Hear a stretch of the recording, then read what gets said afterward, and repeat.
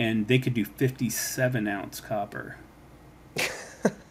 That's like, I forget what it comes out to, but it's something like a quarter-inch thick copper. That's almost a joke. It's ridiculous. Hello, everyone, and welcome to the Altium On Track podcast. I am your host, Zach Peterson. I'm very happy to be here today with Mario Strano, senior PCB designer at Nikola and also president of ECAD Central. We're going to be talking to him today about his journey and eventually making it to work at Nikola, and also what he does through his business, ECAD Central. Mario, thank you so much for being here today. Yeah, thanks, Zach. Thanks for having me on. You've never been on the podcast before, but I know you actually do some work servicing Altium customers through ECAD Central. Maybe before we talk about that and what folks need from ECAD Central, maybe we can learn a little bit more about you and your background and how you got to where you are at Nikola. Yeah, sure. So I started doing PCB design 14 years ago. I was working for a startup company called Nikola Semiconductor. It was acquired by Texas Instruments, and then a position opened up to learn PCB design from the ground up. My manager at the time taught me best practices for PCB design for power electronics. It was a power supply business unit that I worked at for Texas Instruments. Learned pads and did design work in Mentor Graphics pads for about 2 years. Did a few designs in OrCAD Allegro as well, but for the last 12 years I've been using Altium Designer exclusively. So basically, I worked at several companies as a PCB designer since my time at TI. I worked as a component engineer slash PCB designer as well at Avnet for 6 years. I'm currently the only PCB designer at Nikola Motor Corporation right now. We're going to hire on at least one other person, though. We're starting to get to the point where time schedules are going to be impacted negatively if we don't get another resource. And that's pretty much that. I did a lot of evaluation modules when I was at Texas Instruments for these power supply, power phases and whatnot. So I got really good at doing power electronics, but when it comes PCB designs, but when it comes to the work I'm doing at Nikola, we're doing 10-ounce copper boards, real heavy power boards, as well as I'm also doing HMI boards, human machine interface boards, such as like the board that controls the user gauges, heads up, or the user's gauges, and then also the infotainment. There's the GPS maps and audio and video, the camera interface. Everything goes through the human machine interface board that I did. And also we do a lot of do all the ECUs, electronic control units. They're basically boards or designs that control aspects of the vehicle. One of them is a vehicle control module, and one of the main functions of that is to translate the user's accelerator pedal into signals that drive the whole vehicle propulsion. And I guess that's about it, unless you have any other questions on that. So you said you started in a semiconductor company before it got bought out by Texas Instruments. Was that correct? Yeah, so Sequan Semiconductor, they designed it was started by a few people who worked for, I think at the time it was Lucent, and they were working on a type of FET that the project had gotten canceled, and they asked Lucent if they could buy the patent rights to that technology. They did, and they started a company, and they were doing some kind of RF FETs, and then they used that technology to do standard MOSFETs for power electronics, and they had some really good advantages to the technology. I wasn't a product engineer, so I don't know exactly what the difference is between your standard FETs and these kind of FETs, but they were just really efficient. and Texas Instruments liked what they had. Texas Instruments at the time didn't have any FETs, so a lot of their evaluation boards would have their controller and their PWM generator, but they'd have to use somebody else's FETs, and obviously that wasn't desirable, so they decided to buy the company I was working for. That's interesting because when you said you worked at a semiconductor company, I had this image in my head of you doing like microcontrollers or something like this. No, it was all power electronics. You know, it was just really FETs. Like they had N channel, P channel, and then they had in one package, and then in a P FET, stacked die on top of each other. They had, I think they had other ones that had like an integrated PWM chip inside with the two FETs, all about just real estate savings for designing this onto a motherboard, and that's the kind of market they had. They one of the customers, probably still one of their customers, is Apple. I know at the time when I worked for them, that was a big customer of theirs, and they actually got that customer the TI before TI acquired them. So it's really good. It was a really good technology, but again, pretty much anything that had to do with the power phases around a motherboard. That's the types of semiconductors that they developed. And so now being at Nikola and working on, as you said, 10-ounce copper boards, I could imagine that's a bit of a shift in mindset. Or do you find that there are similarities there with what you used to do at Cyclone?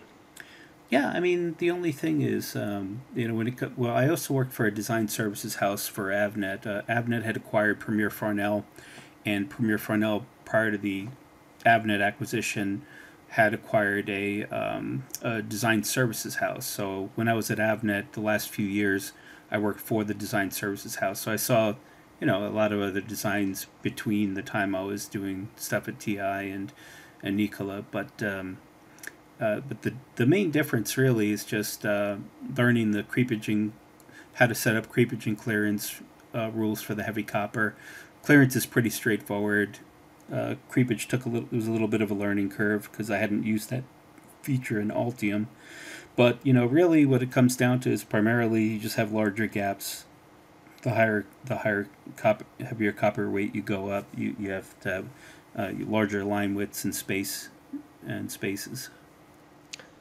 So is that due to risk of ESD? The primary concern is creepage at high voltage. The and also high current. Some of the modules that the boards that I did the PCB design for, they control IGBTs that are capable of 1200 volts at 1800 amps, and there's Mm-hmm. three per board. So Yeah. so this really high voltages on these things, and so very large creepage and clearance requirements, on those high voltage sections to high voltage to low voltage, and then some high voltage to its own reference ground. Of course, you don't want dead shorts, or you don't want shorts due to voltage creeping across the board. Sure. When I hear 10-ounce copper, I'm thinking this is super high current, and maybe it Yeah. isn't super high voltage.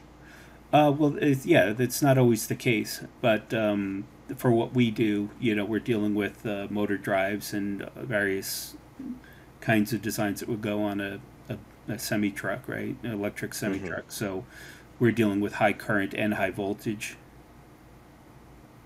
Right, electrified semi trucks, so they've got a huge battery pack somewhere, and then you're routing all that power through these control boards, Yeah, I essentially. mean, yeah, not all the current passes through. Like say the one board that I was talking about that's controlling these FETs or IGBTs.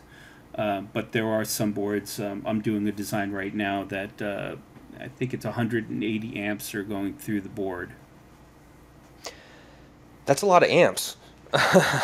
Yeah, I mean through I the PCB. Sure, sure. Well, I mean, so in backplanes that I've done, some backplanes can get to that level of current, but you're not going to see 10-ounce copper. They're going to interleave a bunch of copper in different layers because it's already going to be a higher layer count board.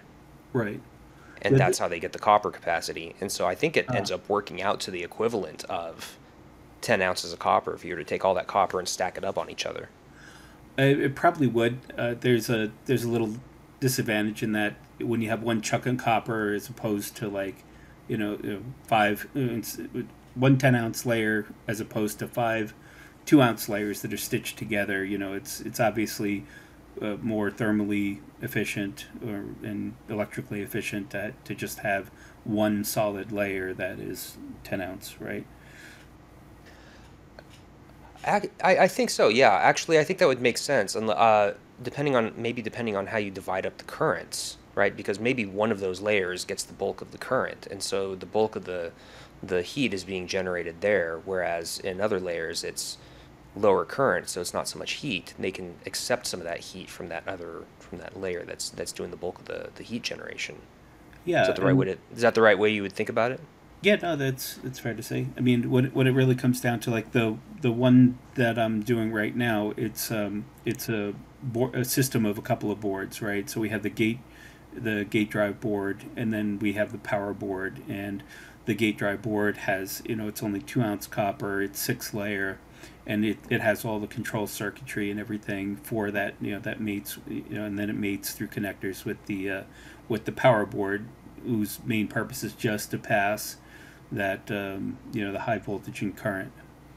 So that's only a 2-layer board, the power board that I'm talking about for this application. But you could have a 6 8 layer stack up that has 2-ounce externally, have all the control circuitry on that, and have internal layers that are 8 10 ounce, or I think the one fab house that we're using can do up to 15 or 20 ounce. But the there's another place called Tayo Kogyo, I think it's called. It's in Japan, and they could do 57-ounce copper. That's like, I forget what it comes out to, but it's something like a quarter-inch thick copper. That's almost a joke. It's Okay, ridiculous. so I only say that because I get emails from, manufacturers overseas all the time, and sometimes they're a little ridiculous. Like, we'll do a 48 layer HDI PCB, and I'm thinking, okay, no, you won't. But when you hear like, oh, 57-ounce copper, like that can't be a thing, Yeah. right? Yeah. Well, this company, they have some proprietary uh, um, processes that allow them to do things like embedded bus bars. So Okay, they could also do on one layer. They could have up to, I think it's like 10 ounce, a 10-ounce area, and a 2-ounce area on one layer. okay. So they have, but they're the only ones I heard of that can do that. And the advantage of that is, instead of having the system like I talked about, having a control board and then having the power board, you could have the control circuitry in one area and then have the heavy copper power in another area of that same board. It's kind of interesting though, because you're like, well, how would I define that in Altium or any other tool for that matter? That's And exactly what I was just wondering. yeah, so the way that it would be done is you assign mechanical layers for, okay, this is a bus bar layer, right? And then you just define that in your fab documentation, send it to them, and then they translate that. Because yeah, there's I don't think there's any software that can actually handle that just from any kind of modern PCB design software. Well, sure. I mean, it's so conditioned to operate with just whatever the thickness is, the copper weight is on just Hmm. that one layer. Yeah. So, but when you say an embedded bus bar, I think you mean, and correct me if I'm wrong, but like a large bus bar that maybe passes through a cutout into multiple layers, and it just ends up being a very thick No. piece of copper. Uh, That's not correct? no, it's actually embedded in the stack up, Oh, okay, and the okay. the leads come out, like, say, the middle of the stack up, and then hook up to I your see. battery or whatever it is that you need the bus bars for. Okay, I see. That's interesting. Okay. Yeah, it's called, S- again, Tayo, like Tayo Yuden, Tayo, Kogyo, Kogyo. Again, I don't know how you pronounce that exactly, but they're in Japan, and yeah, if anybody needs their services, they do stuff that I've never heard of anybody ever even talking about. Yeah. So I've seen on some websites where they talk about, I think, like 15 ounce or 30 ounce copper, but 57 I think is the new record. yeah, and I think they're when it comes to having the heavy copper and the like 2 ounce copper on one layer. I'm not 100% sure, but I think there's some process limitation that limits those heavy copper areas to 10 ounce. But if you could embed a bus bar, I guess this shouldn't be a problem to get the power through the board that you want. It's certainly. Yeah, and then I wonder what the process looks like for that, because in my head I imagine, a cutout that's sized to fit the bus bar, and they just toss it in there, and then they put the top layers over it, or the outside layers over it, I should say. But Yeah. I'm sure it's much more elaborate than that. So Oh I'm just yeah. speculating here. Yeah, they're the only ones I ever heard that has the capability. The only problem with using a company like that has such a unique kind of process or unique process capability is that good luck shopping that around. I mean, if the Mm-hmm. and I expressed some of the concerns. I'm like, well, what happens if there's a typhoon and your facility gets wiped out? Then I just can't get my boards produced. Of course, sorry for you guys, but I mean, I can't. I don't like. I really hate using single source suppliers for anything. Components, whenever they can be avoided. Of course, I definitely try to get multiple source for Yeah. footprint pin out and whatnot. But for the PCB, you're just yeah. I mean, You- you can't just shop that around anywhere because of the unique processes they have. The one of the things they said though is like if you order a board from them, basically you put in an order for 3 years worth of boards or whatever it is, whatever you guys agree to. They produce all the boards at once. So they're not producing 100 boards 3 years down the road. They got them all produced, and they have some kind of way to preserve them. I guess I'm not sure what they would use exactly, but I'm sure they'll gold plate it anyway. But mhm. but yeah, no, they have some ways to mitigate the risk because they understand that. I suppose that makes sense. I mean, it's almost the same strategy that you have to use today when buying your microcontroller or certain ASICs or whatever it may be. Try and project where you're going to be at in a year, maybe 3 years, and buy as much as you can now if you Yeah, can. yeah, yeah, yeah. It's kind of tough. I mean, I'm not an electrical engineer, but I do component engineering functions for the group that I'm in, mainly supply chain management, EOL, obsolescence management, and that kind of stuff, and then also finding alternates. I was a component engineer at Avnet for 6 years, so I know a lot about components. I'm just encouraging them to design in parts that they can find a pin to pin compatible and footprint compatible part. Of course, for logic ICs and things like that, it's easier to do. A lot of them have common pinouts, but again, when you get into PMIX and certain other types of parts, it just is what it is. Yeah, and then with some analog parts, or like I had to deal with this recently with an ADC. Um, it's always nice if you can get pin compatible from the same vendor, but then Yeah, specifications vary, and if you need really tight specifications, you may be out of luck. yeah. This is just crazy the situation we're all in. I've never been anywhere near this kind of stuck like we are in so many designs. Just having to buy parts to support production for 2 3 years just because they're they're just not around. You have to, yeah, That was actually something I was going to ask you, was maybe what is your perspective on shortages over the long term? And I bring it up because I started working, in the industry level in 2017. Before that, I was in academia doing, research and teaching. So I was never having to go to DigiKey and buy, 400 parts for an assembly or whatever it may be. yeah, So this is my perspective on this is not as broad as I think some other folks. My first experience with the word shortage in the context of electronics was with capacitors, Yeah. 2018-ish. Yeah. And then it seemed to roll over to semiconductors in 2020, 2021. And I'm wondering if if based on just your experience, you've seen this kind of shortage issue just rolled around to different component classes. Well, I think back the capacitor issue you're probably referring to. I think you're talking about tantalum caps. Yeah, Yeah. So there was an issue, some deal with there's I think it was like there was a conflict minerals issue with tantalum in Africa and whatnot, and so some of that you know I think some of that was related to the shortage on that, but we haven't seen something as widespread as we are seeing now. It's ICs. It's even a lot of times capacitors as well. Your standard, whatever, like 50 volt, 100 microfarad electrolytic cap surface mount. Sometimes you just can't get them. There's a shortage that's across all different types of components, even connectors. yeah, yeah.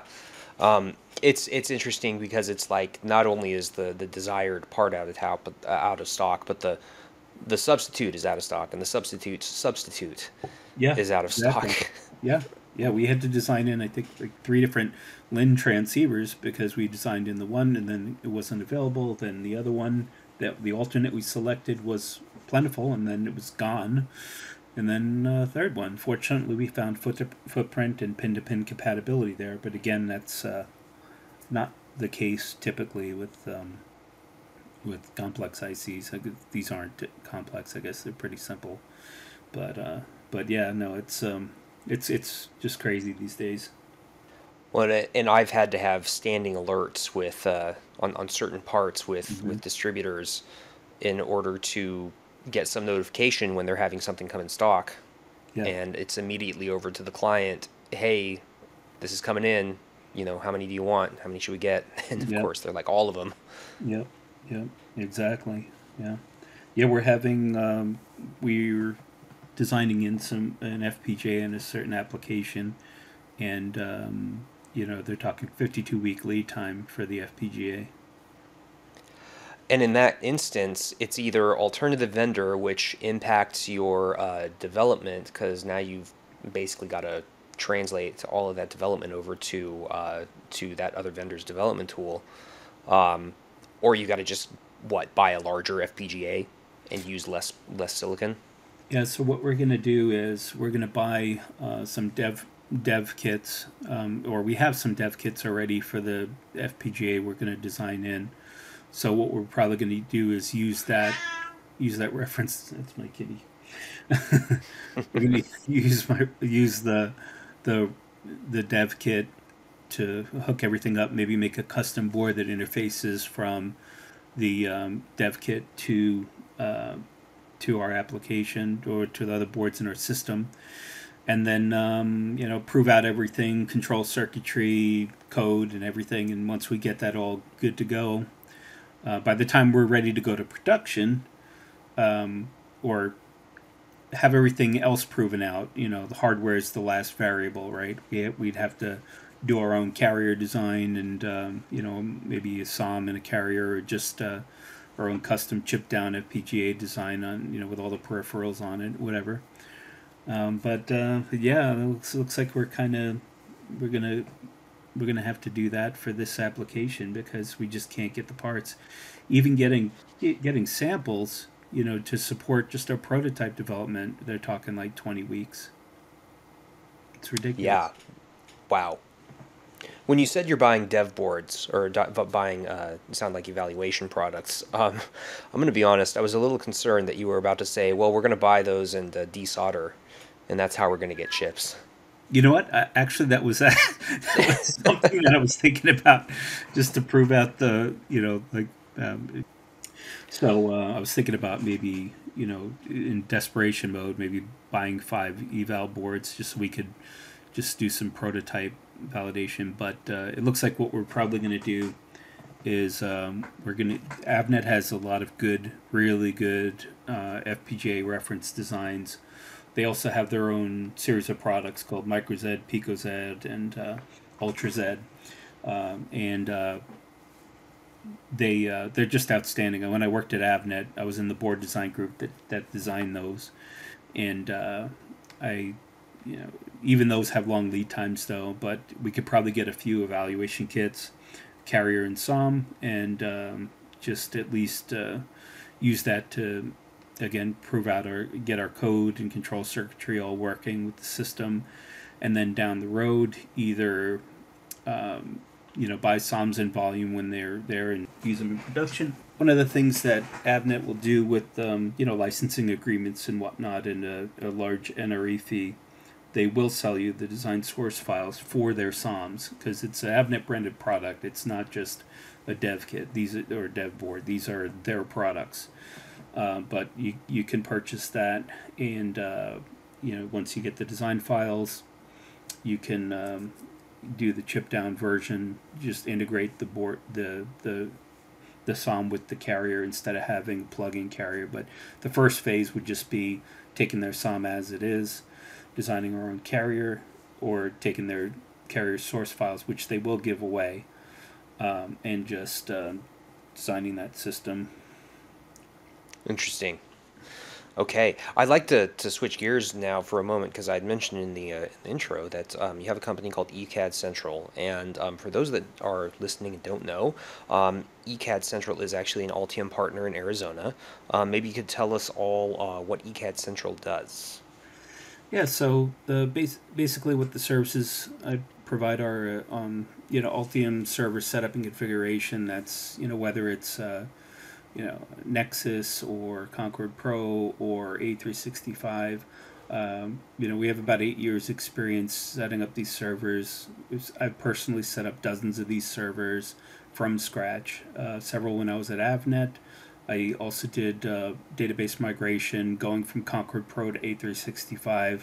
I migrated all of our component data, all of our design source files.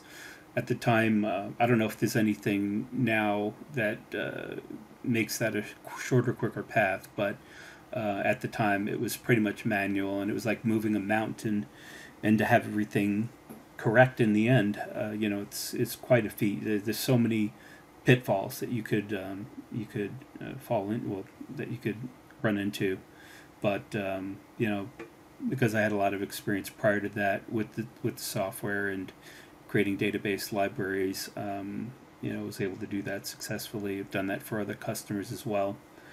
9.connects is phenomenal when it comes to this kind of service as well. I've actually done a lot of contract work for them.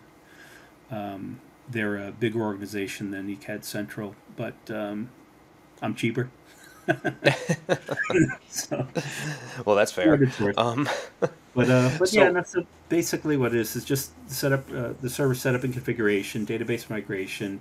I also can do database administration if they don't have the bandwidth. Custom component databases, I could create them and migrate them to their server, or I can create them for them and give them instructions how to migrate them as database libraries. I also do BOM maintenance service. So if you have especially these days where component shortages are just all too common, I could maintain your BOM and just basically ensure that you're aware when parts start going, will become unavailable in distribution.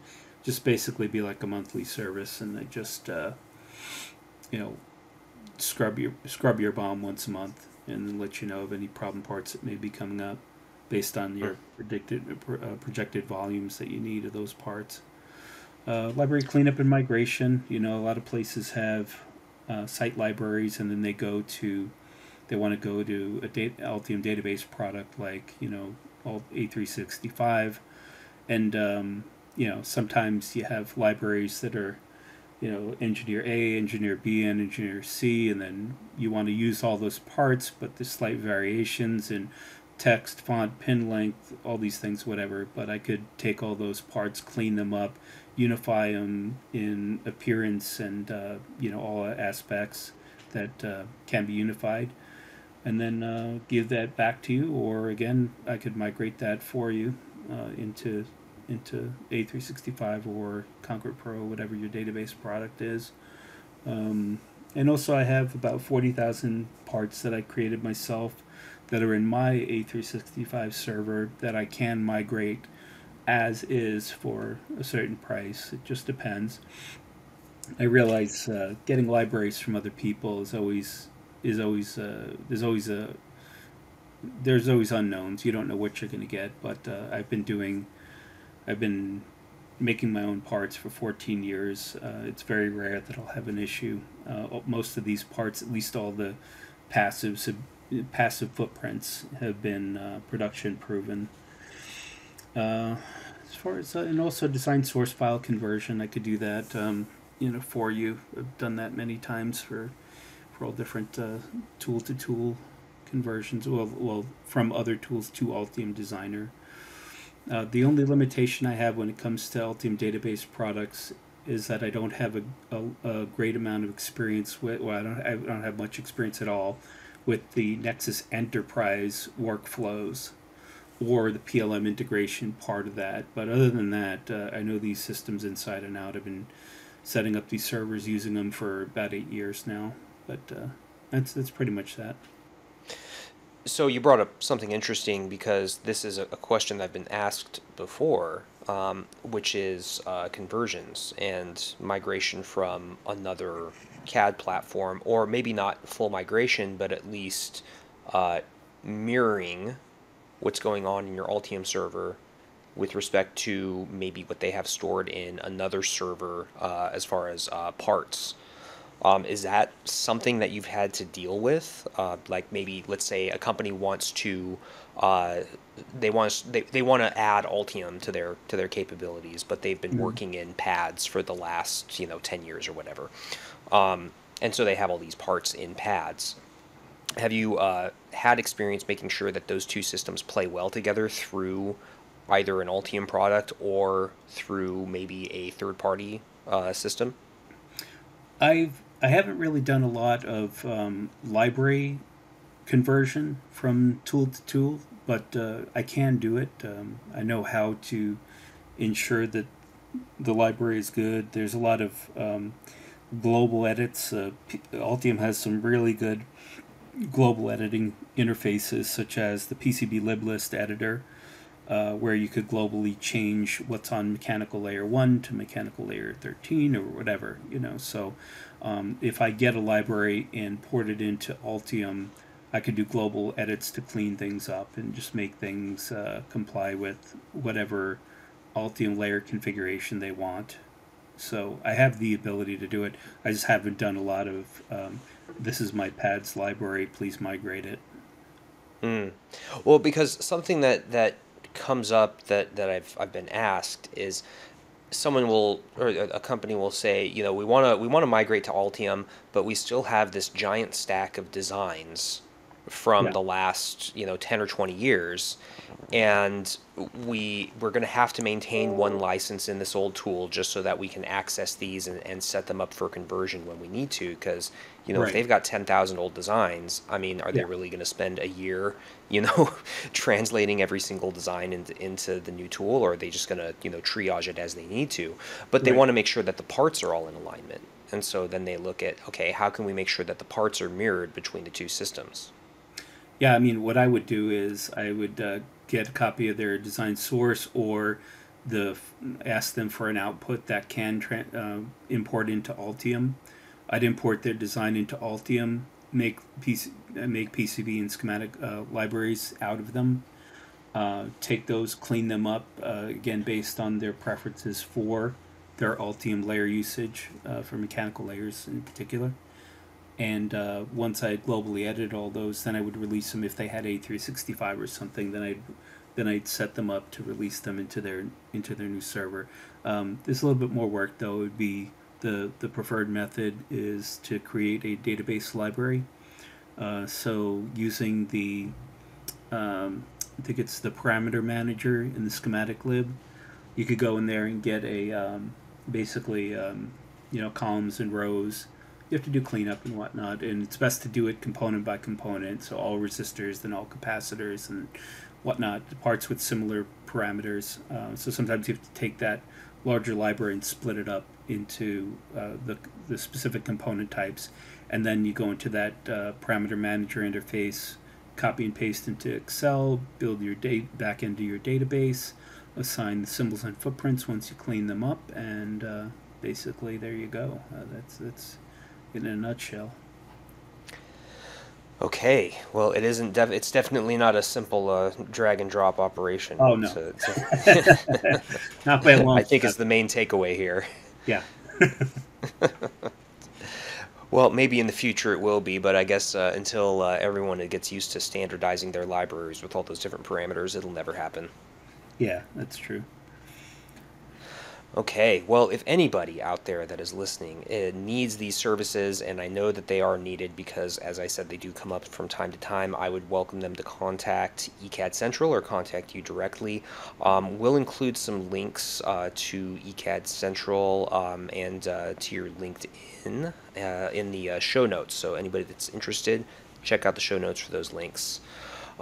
Mario, this has been a very fun talk, and of course, you have educated me on some of the capabilities regarding high or heavy copper boards. I never thought I'd hear someone say 57-ounce copper, but there you go. Yep, they're out there. Yeah. Well, thank you so much for joining us, and I think we'll leave it at that, and make sure everybody make sure to check out the show notes, and make sure to contact ECAD Central if you are in need of any of these critical migration or server setup services. With that, make sure to hit the subscribe button on YouTube. You can stay caught up with all of our upcoming episodes, and last but not least, don't stop learning, stay on track, and we'll see you next time.